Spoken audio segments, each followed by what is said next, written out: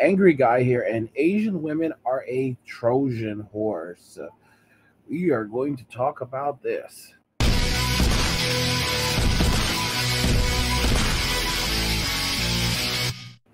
Today we're discussing why Asian women are a Trojan horse. And this is a serious subject, this is a serious topic. A lot of people are not talking about this, but society is only as good as its men. And the men that are leaving America right now are America's best men. They are successful men, they are stable men, they are the men that hold the country up. And the men that are going to get left behind are basically the men that no one wants. They're the men that women are sleeping with, but they're not the men that hold society up. Tyrone isn't holding society up, he's pulling society down. The women are chasing after these types of terrible men, and then after they're pumped and dumped, a couple hundred times, and they go and look for a stable man, and the stable man is left picking up the pieces, picking up the sloppy seconds, sloppy thirds, sloppy fourths, whatever you want to. It's really a couple sloppy hundreds, but at this point, but point is, you're getting Tyrone sloppy seconds, you're getting Chad sloppy seconds, and you're supposed to be happy with that. And men are going over to the Philippines, and they're getting great wives. They're going to Thailand. They're getting great wives. They're going to Cambodia. They're going to Brazil. They're going to all over Latin America. They're going to all other countries. They're going to little shit countries you never heard of in Europe and finding wives there. They're even going to Africa. I mean, that are trying. The passport bro movement is really taking off, and this is just a subsect of men walking away, men completely just stepping away from traditional gender roles. Well, I should say traditional gender roles, but traditional expectations. So these are men who want traditional gender roles. They're stepping away from traditional expectations of them in the West. They're not. They're saying, you know what? Listen, Western women have broken the contract. So we're not going to stick around. We're going to go where we're wanted. We're going to go where we can meet quality women who want a man who's going to provide for them, take care of them, and in return, they're going to cook and clean, and they're going to be submissive and take care of us and be good wives and be good, good helpers. And that's really all men really want. That's there's a saying, feed them and fuck them, and that's really all it comes down to. So it's really intriguing when we see this. But Asian women are a Trojan horse because they're basically taking all the quality men out of the United States, all of these men who have value, have jobs, have skills. These guys are picking up and taking off. Like I said, right now it's a trend. Passport bro movement is a trend, but trends become normalities, and normalities become traditions. And come 2030, I'm telling y'all, as soon as 2030, it could be a tradition where, like, as things move fast, especially these days, where like you want a wife, okay, it's time to go overseas because you can't mess around with these hoes, back home. Like, these hoes ain't loyal. That's Chad food right there. That's Tyrone food right there. You don't want they gonna leave. You don't want what they leave over. I mean, like, I'm literally telling you, where we're looking at it. You're looking at it like men are just gonna completely forget about these women back in the states, and they're gonna start going straight overseas by default.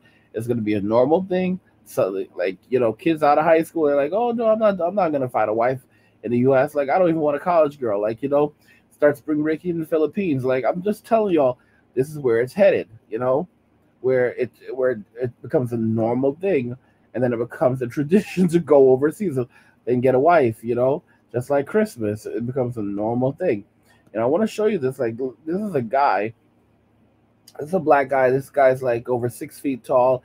He makes over $100,000 a year. He is a video game programmer, and he has a Filipina. And if you see his Filipina, she's absolutely gorgeous. She's very shy, very very quiet, and it's so incredible. And this guy is living the life. I mean, just look how beautiful this girl is, you know. And she does not talk much, keeps her mouth shut, and this guy is so happy. This guy is absolutely happy, and more men are just literally going to be going in this direction. More and more men are going to say, you know what, this is what we want, this is what we're going to get because this is what we deserve, and they're not going to settle for they're not going to settle for Chad's sloppy seconds. They're not going to settle for Tyrone's leftovers. They're going to get something quality. And then here's the crazy thing about this: you don't have to be 6 feet tall to get one of these women because you have to understand something. The average man in the Philippines is only 5'4". Only 5'4", and it's like only 5'4", and so when you guys have a guy who's even 5'8", 5'9", that's tall to them. These ladies feel great with these guys, So it's really really significant. It's a great. It's great. I mean, in this video, basically they're going to like Costco, and I really want to just more so show you the girl that he's with, and she's quiet, she's helpful. She takes him to Costco in the Philippines. They're going shopping, looking around, for different things, looking at the prices, and it's like just the quality of life is better. Just the quality of life is better. What they're able to afford, money goes so much further. You know, in one instance, they're actually checking out a luxury condo, which was like, wow, that's in another video. I just wanted to share that with you because you don't have that here in you don't have that here in the U.S. People are here struggling to buy food with hyperinflation, and on the other side of the world, people are just like guys have like picked up left the U.S. and they're like they're living new lives. They have new wives and they're not looking back. They're not looking back. They're not complaining. They're happy. I mean, this is Asian women are a Trojan horse right now because they're literally scooping up the quality men from the United States and they're leaving all the trash and they're just leaving the trash behind. They're leaving the men that no, they're leaving the men that are destroying the country. They're leaving the men that are running wild in the streets. With with these streetwalkers. It's like you know, it's these are the men of value, the men of decency, the men with self respect. They're getting the hell out, right? And what does that leave? That leaves Tyrone. That leaves Chad. Like these dudes are not good. These dudes are not good. I'm just being straight with you. And they just leave single mothers in their wake, and the men aren't taking this crap anymore. Men are just leaving. Like men of value are just getting up and taking off. They're like, yeah, I'm done with this. I don't have any time for this. And men are settling. They're more than happy to get themselves a nice looking girl in the Philippines, settle down, have some kids, start a life with your wife. And you don't have to put up. You don't have to have a headache because these Filipinos, they love to clean. They love making sure that everything is clean as a part of their culture. They love to take baths. You know, this is a part of their culture. They're very clean. They like to cook, and they're very loving. They like to take care of people because that's a part of who they are. That loving nature of theirs. It's something that we don't have in the United States, but it's something that's just a part of their characteristics, a part of their culture, and American men don't have to fight anymore for that. They don't have to fight for scraps. They don't have to fight for leftovers, and then just to be treated like crap by some woman who's like has a body count in the hundreds, and she's basically already planning the divorce before she's even planning her wedding.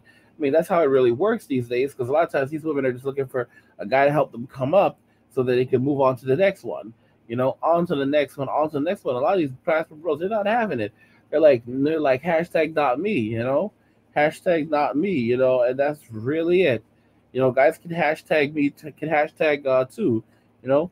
The chicks were like hashtag me too, and now guys are like, yeah, hashtag not me, I'm on my way out, like fuck this shit, I'm out. All right, now fuck this shit, I'm out. I don't really care. I'm just getting the fuck up out of here. So this is what's really going on, and it's gonna continue to grow. The movement's gonna continue to foster, and Asian women are a Trojan horse because men are saying, you know what, I can find a better deal overseas. I'm going to go overseas. I'm going to find that Latina. I'm going to find that Filipina, and I'm going to be happy. And these relationships are working out. Of course, not every relationship is going to work because there are good people in this world, there are bad people in the world.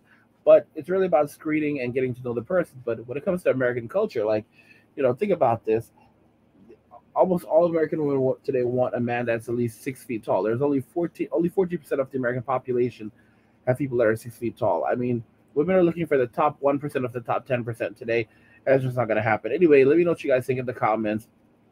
If you agree that Asian women are a Trojan horse to the West, let me know what you think. If you like the video, go ahead and hit the like button. Don't forget to subscribe. And if you like the video, share the video. And just remember that all roads lead to MWA, men walking away. And cheers.